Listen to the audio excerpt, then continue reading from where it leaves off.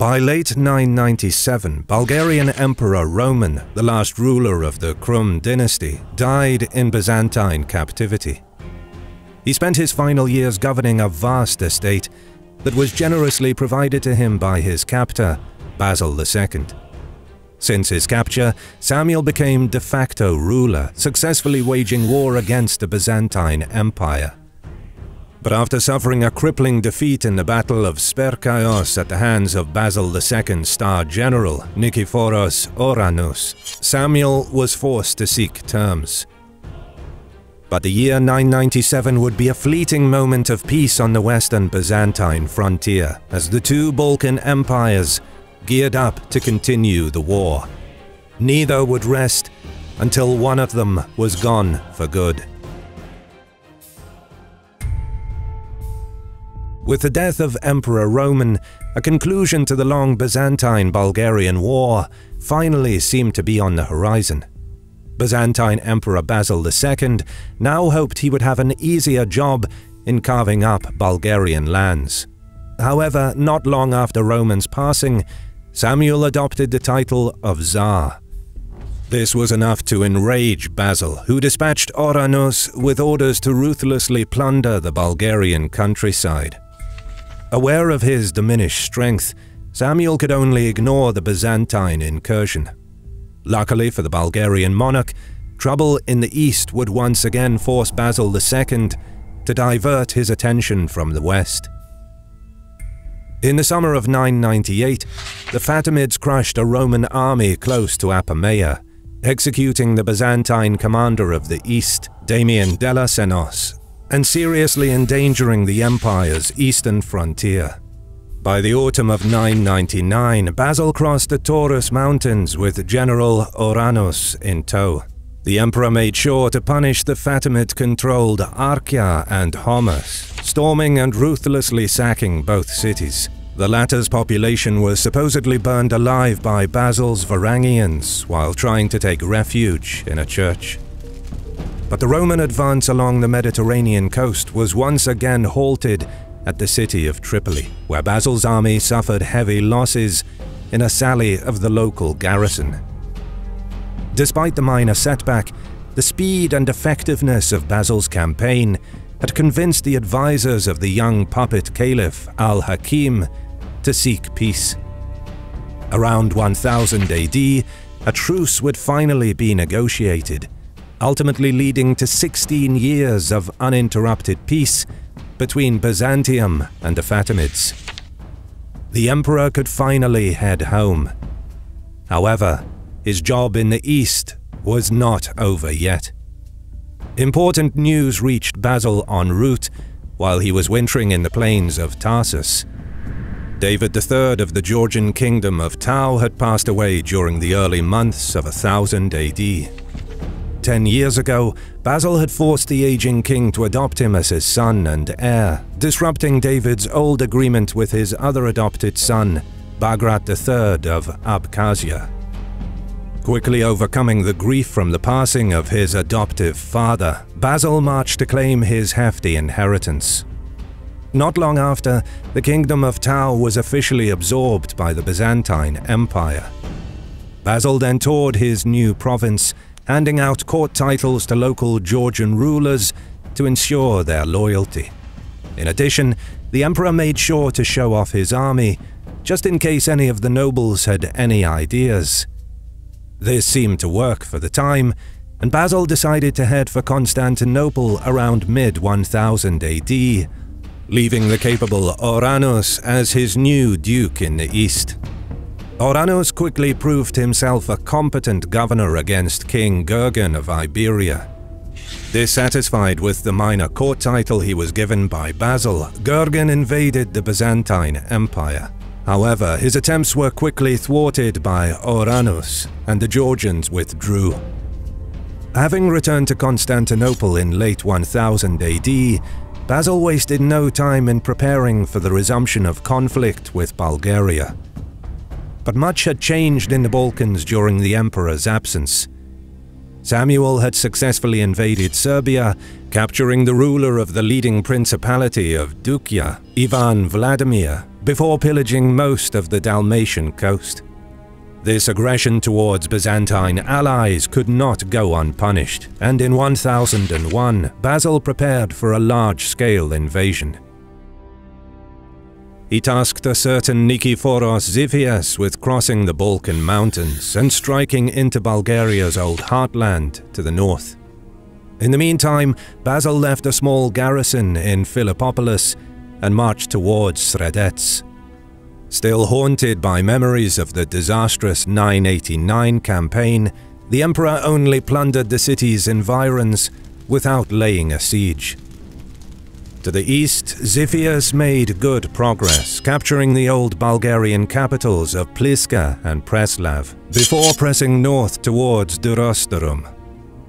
Devastated by the decades of war, much of northern Bulgaria was easy prey at this time. Even the almost impregnable stronghold of Durostorum fell into Byzantine hands without much resistance. Xiphias then plundered his way through Dobruja, leaving garrisons as he went. By the end of the year, the Byzantines had reclaimed their ancient province of Moesia. In the wake of this success, Basil and Xiphias spent the winter in Constantinople, making plans for the upcoming campaign in 1002. Once the snow melted, they headed back for the frontier, this time planning to strike at the political heart of the country, Macedonia. Basil's first stop was the fortress of Veria, a stronghold that Samuel reconquered around 996. Again, Basil approached the invasion with tactical and diplomatic wit. He promised hefty rewards and titles to any Bulgarian noble who submitted to Constantinople. The governor of Veria, a man named Dobromir, who was also married to Samuel's niece, did not need much convincing. The town was taken without a siege, and its ruler was rewarded with the title of proconsul. It didn't take long for word of Basil's leniency to spread, and many nobles from Thessaly, Macedonia, and Bulgaria proper to surrender to the Byzantine emperor, most notably Demeter, the ruler of the fort of Calindria. Yet not everyone was tempted by Basil's promises. Nikolica, the governor of Servia, resisted the Byzantines for months. Despite that, the fortress of Servia and its headstrong governor were eventually captured by the Romans. Choosing mercy over cruelty, Basil gave Nikolica the title of patrician, sending the man to a comfortable retirement in Constantinople. But, unfortunately for the emperor, the relentless Bulgarian would escape from the capital and try to retake Servia, only to be captured again. This time the emperor's patience had run out, and Nikolica was imprisoned for life. Following this fiasco, the emperor headed for the fortress of Voden. Located on a high ridge, this stronghold fell after an intense siege that lasted many months. With these conquests, Basil secured control over southern Macedonia. However, there was still work to be done in the area.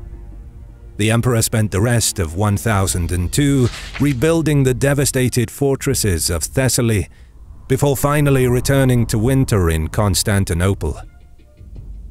Not wasting any time, Basil was already preparing to lay another siege. This time his aim was Vidin, Bulgaria's most important northern city, an impregnable fortress without which control over the Danube River was impossible. By late spring, Basil was already encamped close to Vidin's walls, marking the start of what would become the longest siege of the war. For Samuel, the prospect of his key northern city falling was unnerving. Depleted of troops, the Tsar had stayed passive while Basil kept reducing his strongholds in Macedonia. But now he had to act. After mustering his diminished army, Samuel marched through Thrace and, by August, reached Adrianople. The Tsar attempted to storm the city while its garrison was distracted by a festival held on the 15th. However, the town's sturdy fortifications halted all of Samuel's attempts. Tired of failing to conquer the city, the Bulgarian monarch thoroughly plundered the local countryside, hoping that this would finally trigger a reaction and force Basil to lift the siege and head back for Adrianople. Basil did not take the bait. After an 8-month-long blockade, a local Bulgarian bishop led the Byzantine forces inside Vidin. The city had fallen to Basil, and with it the entirety of northern Bulgaria. The emperor decided to spend the winter in the town, busying himself with administrative matters. In the meantime, a likely angered Samuel was sluggishly retreating towards Skopje. Word of this reached Basil, and the emperor moved to intercept the Bulgarians. In early spring, the emperor led his men southwards through Naissus before reaching the Vardar River, located just south of Skopje. Basil had once again outmaneuvered Samuel, who had not yet entered the city. Encamped on the southern bank of the Vardar, just to the east of Skopje, the Tsar's men were totally unprepared for what was coming. Though highly unlikely, the few sources we have on the battle mention that the Bulgarian Tsar repeated the same mistake he made at Sperchios, believing the river to be unfordable and failing to keep an eye on Basil. Much like his general Oranos, the emperor managed to cross the river at night and surprise Samuel. Given the Tsar's military experience and the considerable depth of the Vardar River, this likely isn't what exactly happened. Nevertheless, Basil found a way to catch Samuel and his ragtag army by surprise. The two forces clashed, Basil's men severely outnumbering the Bulgarians. Caught off guard, Samuel exposing himself to a Roman attack on an open field. With that, Basil's victory was guaranteed before the clash had even started. Despite the fierce resistance of the Bulgarians, their casualties quickly mounted, and Samuel was forced to call a retreat. Basil seems to have not engaged in a pursuit, instead choosing to concentrate his efforts on the city of Skopje. Before a proper siege could even begin, however, the city opened its gates to the Romans. Samuel's defeat at the Battle of Skopje was a minor defeat. Despite this, Basil had ticked off another former Bulgarian capital from his list. Confident after his victory, the emperor headed for Pernik, a Bulgarian fortress located about 50 kilometers southwest of Sredets. Pernik's governor, Krakra, was not tempted by Basil's promises of wealth and titles. After months of intensive siege and many losses caused by Krakra's constant sallying from the fort, the emperor was forced to retreat to Constantinople. Meanwhile, the absence of Basil allowed Samuel to recapture Skopje soon after. But by 1004, Basil had exhausted Bulgaria, and the decisive battle for the survival of the Tsardom was about to begin. If you stayed around this far, thank you for watching. Don't forget to subscribe and leave a comment as a sacrifice to the algorithm. You can also support us on Patreon and get ad-free early access to our videos for as little as $1, or by clicking the thanks button below to leave a one-time tip. As always, we'll see you in the next one.